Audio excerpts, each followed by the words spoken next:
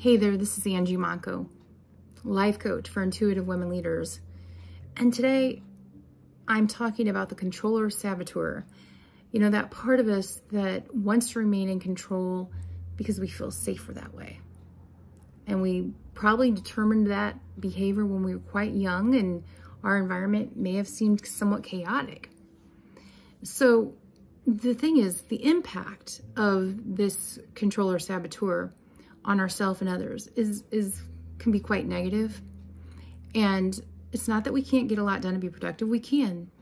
But the thing is, when the controller is really in charge, that saboteur, what happens is this part of us creates a lot of anxiety for ourselves and for many others.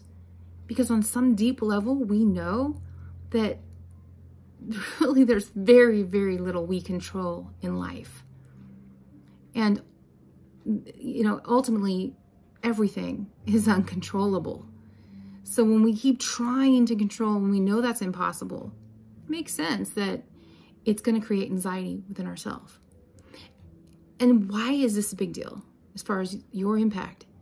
Because when you get anxious, what's happening to your nervous system is that you're what's called dysregulated. You know, you're not grounded, you're not centered. You at that moment have lost knowledge of who you really are. And see, the thing is, when we feel that way, that energy is contagious. Other people pick up on it.